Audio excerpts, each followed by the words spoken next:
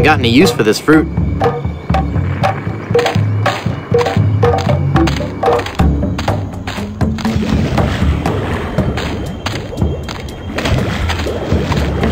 Nice village you have.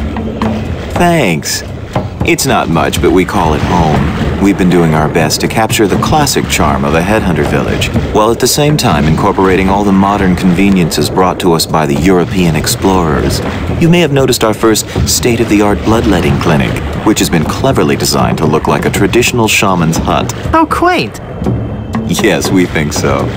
Do you live in fear of the fruit fly menace? Not since I switched to a malathion-based cologne. Very alluring. Thank you. You look familiar somehow. Perhaps it's because I look like a big lemon. Oh yeah. But it's more than that. We've met before. Back on Monkey Island. Ah, Monkey Island. We had a nice village there. Rent-controlled huts close to the good schools. Those were the salad days, so to speak. Till they put in that darned carnival. Carnival? Yes, carnival. Just as soon as they put up the first tent, whoosh! The whole place becomes trendy. Sailors coming in at all times of the night. That awful music droning on and on. And to be honest with you, I think the Midway games are rigged. Yeah. At night, it wasn't safe for a cannibal to walk the island alone. Lovely weather we're having today. Yes. Lovely. I guess you're gonna eat me now. To be honest, the thought had crossed my mind. But we are no longer vicious and bloodthirsty cannibals. No? No. We underwent a paradigm shift in our belief system several years ago. Really? That's fascinating. We decided we wanted to live a healthy cannibal lifestyle, completely cut back on our fatty missionary intake, and went vegetarian altogether. But there certainly was a time I would have eaten you.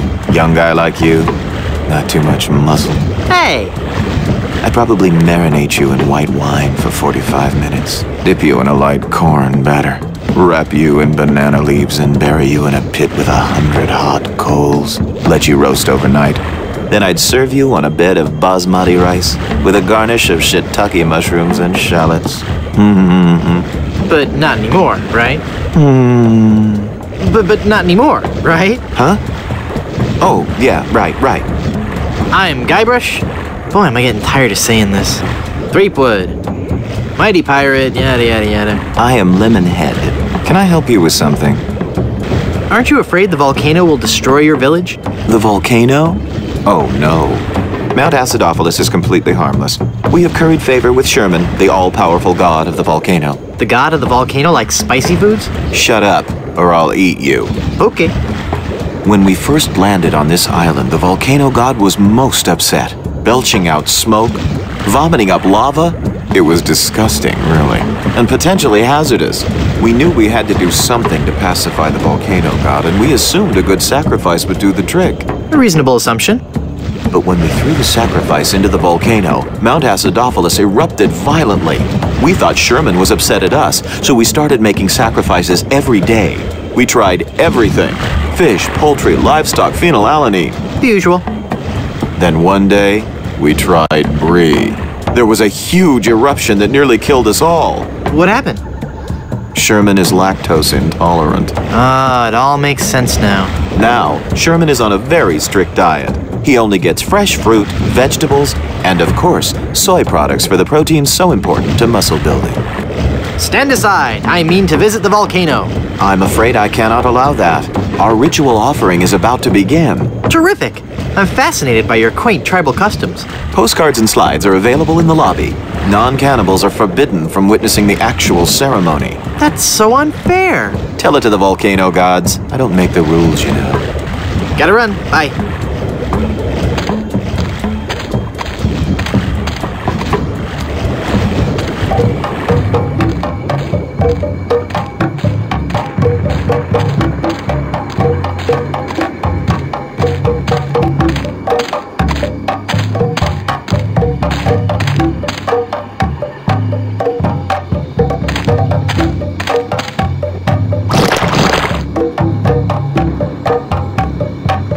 That looks like a mask.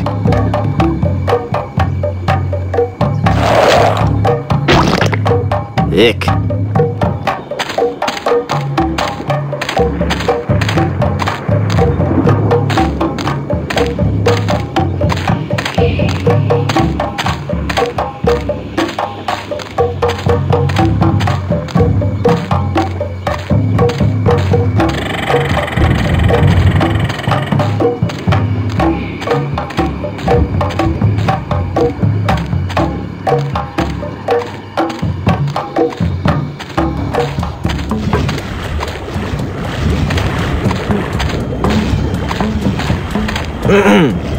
Finally, you're here. Come on, we're late for the sacrifice. God of the volcano who resides in Mount Acidopolis, accept this sacrifice we make unto you. In the form of flesh with high amounts of fiber and wholesome cellulose, free of all fat and trans fatty acids, so that it might nourish you and bring your favor upon our humble village, and not upset nor agitate your ulcerative caldera. Okay, boys, toss them in. You've been a wonderful audience. Thank you, and good night.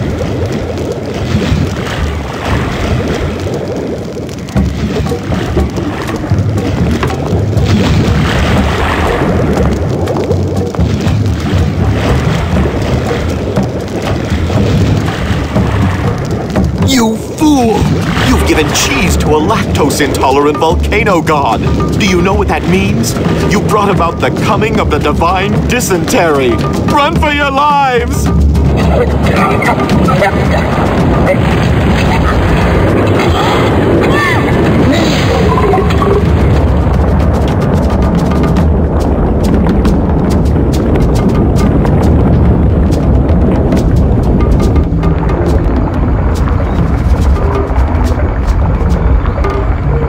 Wow, that was more spectacular than I'd hoped.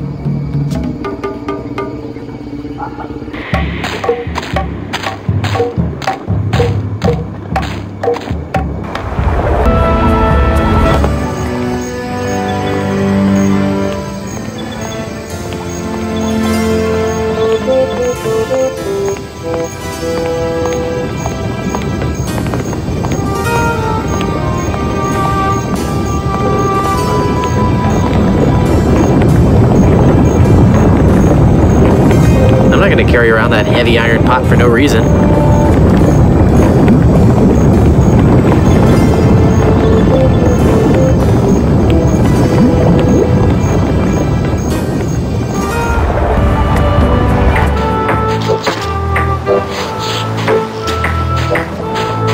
Haggis? Aye? There's no way that I can have even a drop of lotion? Well, maybe we could make a deal. You see, we need to be repairing the ship. She's leaky as a colander. And for some unknown reason, the ship's supplies of tar have been depleted. How the previous crew could set sail without any tar aboard eludes me. But the fact is, unless we get us some tar or something like it, we're doomed to this island for good. Aye, I'd give you the whole bloomin' bottle of lotion if you could find me something to patch the ship so we can be on our way home. I'll let you get back to work.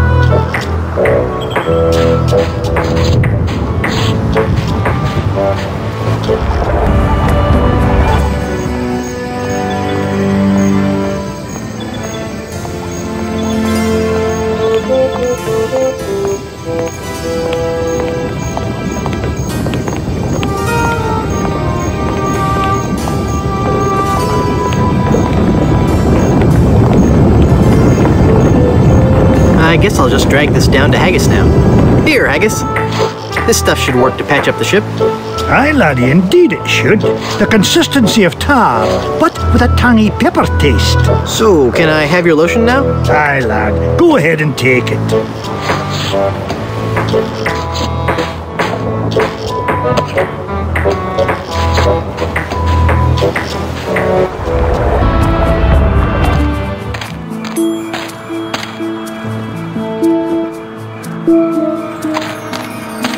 Let's see if this slippery, greasy lotion does the trick.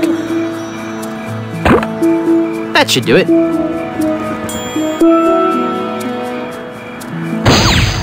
The cursed ring exploded.